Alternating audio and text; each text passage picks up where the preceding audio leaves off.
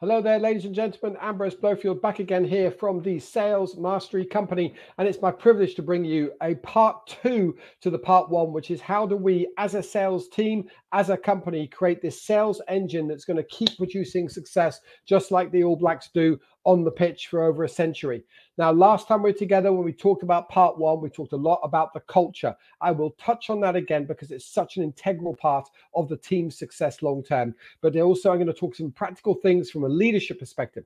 So strap yourself in. If you're a business owner, if you're a sales manager, or if you're simply the senior salesperson and you want to take more of a leadership role within sales, let's look at the part 2 of how to sell like the All Blacks. Now, hopefully, if you've interacted with us in social media or through our email sequences, you will have got access to this particular workbook. This, of course, is the part 2 workbook of Sell Like the All Blacks. Inside front cover, there's a welcome note for myself and the team. Just give you a bit of background about the fact that we spent the last 18 years coaching and training over 15,000 businesses and helping to make over $2 billion. We've just got our first booking to go to Argentina in person, which takes it to our 11th country in person. And we've exceeded well over 20 countries in the online space as well.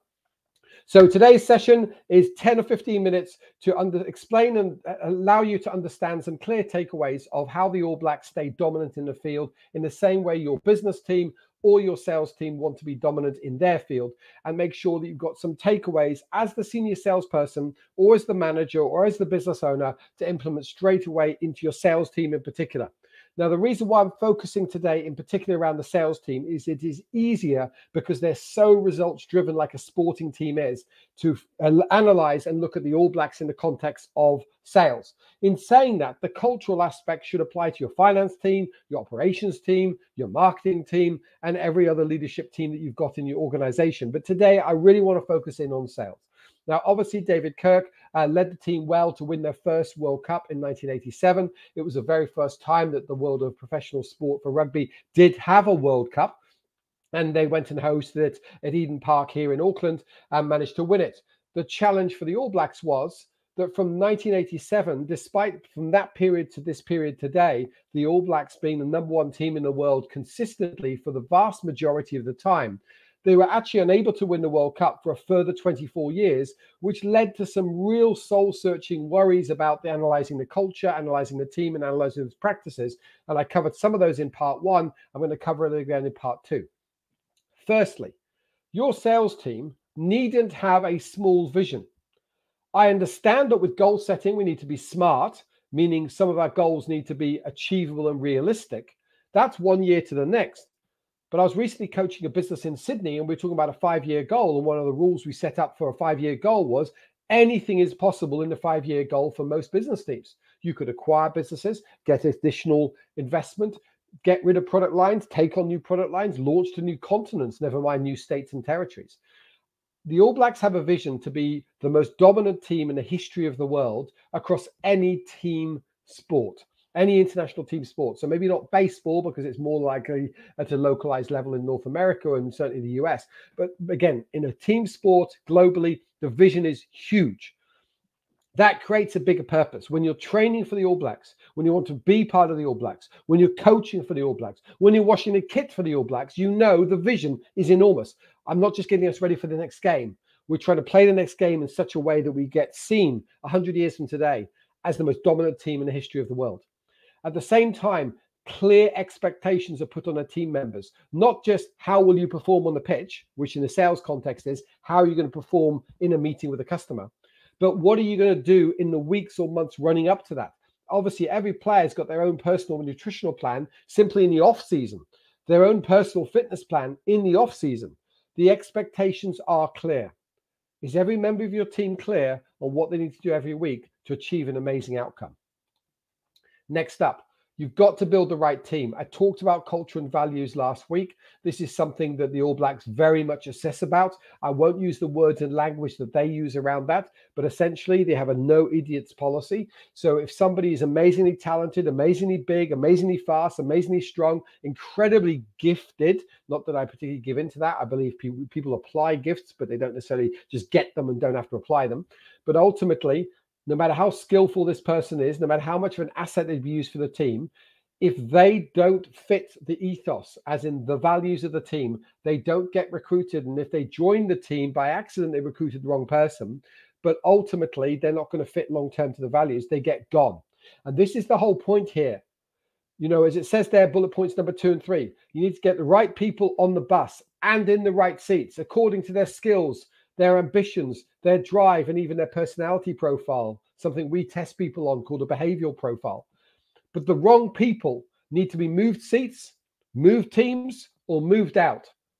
Now, that's something that's hard to do because the bulk of our clients around the world for the last 18 years have been small to medium family-run businesses. In fact, well over 95% of them have been that. So therefore, they have a real challenge because it could be a friend or a family member we're talking about this about. But I'm really sorry. If you've got the wrong fit in terms of attitude, the wrong fit in terms of work ethic, the wrong fit in terms of values, you've got to get them at least out of your sales team.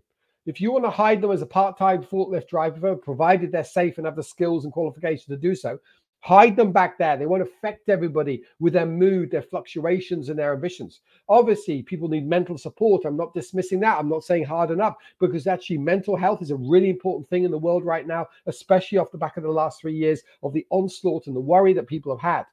But the fact remains is sales feed the company. Without sales, there is no customer. Without any customer, there's zero purpose for our organization.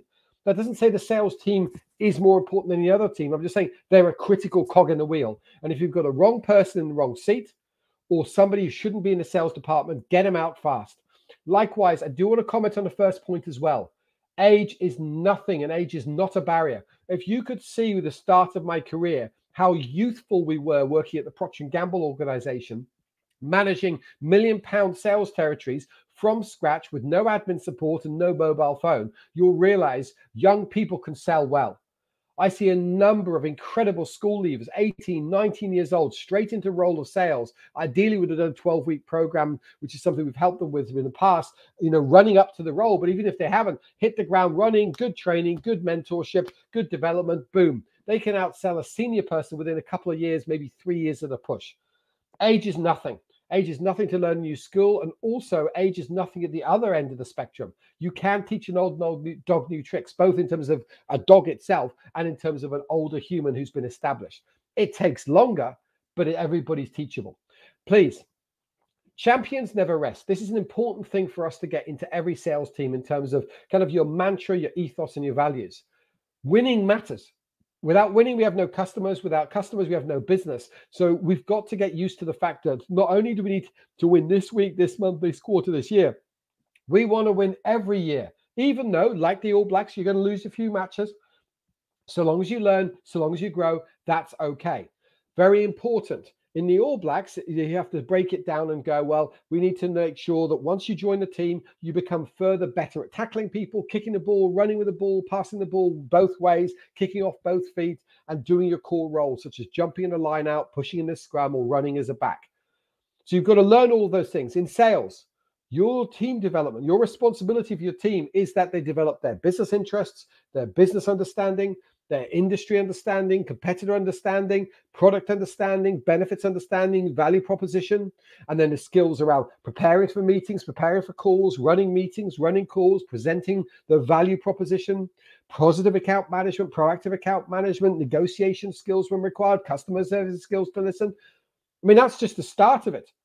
Typically, when we train salespeople and sales managers say to us, how much does my team need to learn? At the very least, we want to train them for 2 years, normally 3 years, to cover everything for us to go, yes, they've got it. And that's assumed they learn it first time.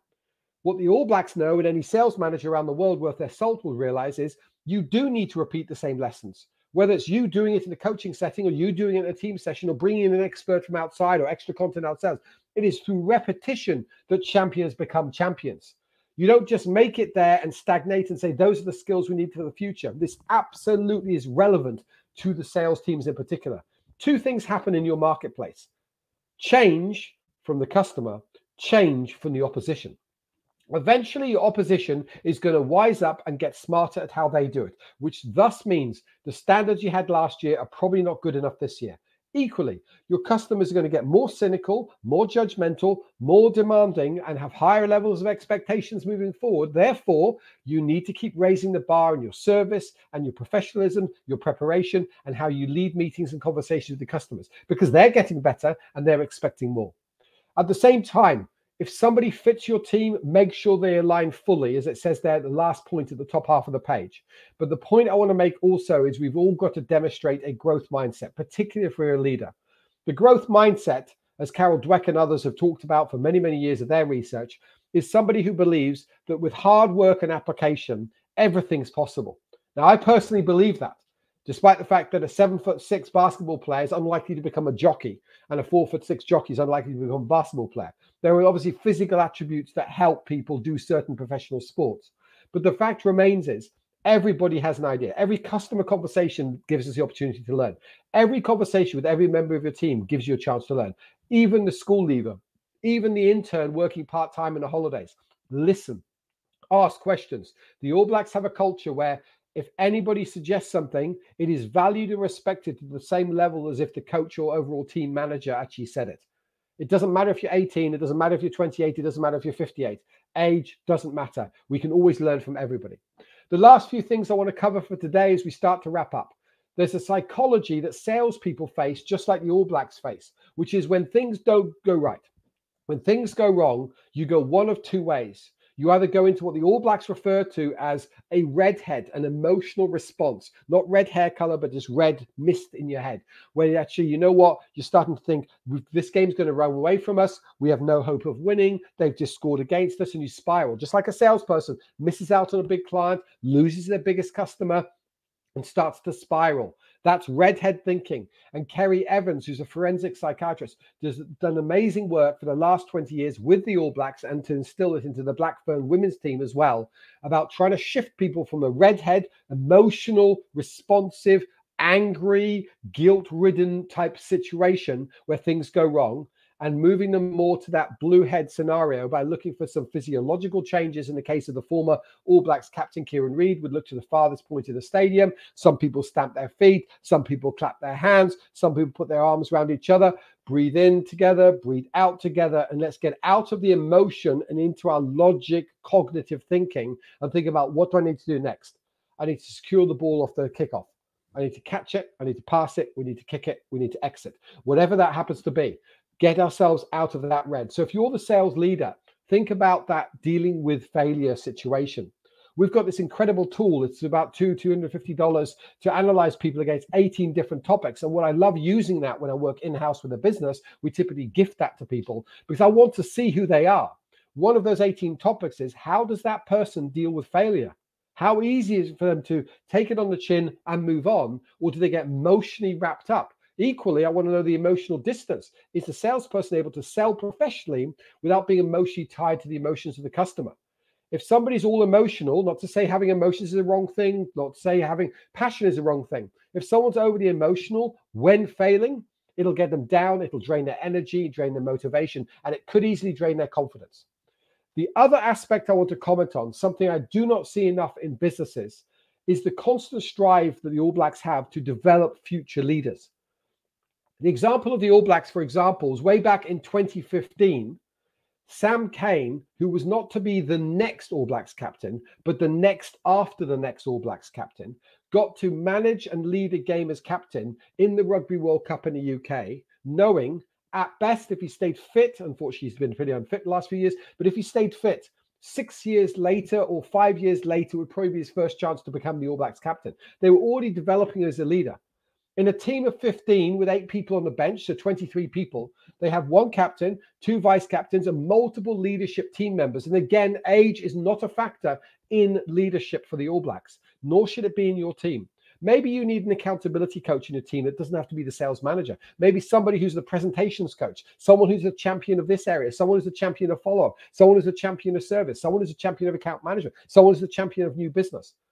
Develop leaders. Don't be scared they're going to take your role. The more you develop, the more you're going to be able to push up into more senior roles or more strategic roles. So please be prepared to develop leaders within your team like the All Blacks do. So in summary, I want you to create a bigger vision for your team. and for your organization within sales. I want you to develop the right team and get rid of the wrong people.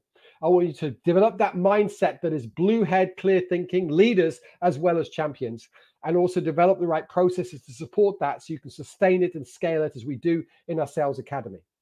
And talking of our Sales Academy, if you want to know more about that, how for $1,500 a month, we can help keep your team on track, motivate you to achieve amazing results. We're producing incredible results right around the world with our Sales Academy. Simply click on the link in the workbook or send us an email to admin@salesmasterycompany.com. We'd love to talk to you about the Sales Academy or the other amazing courses we've got, whether it's the $100 a month Sales Manager Fundamentals course or whatever we've got. I'm sure we can help you grow. Please implement today's session. Please share this video with others. We want sales teams to be the driving force in any business around the world. I've been Ambrose Blofield with the Sales Mastery Company, and as always, take action.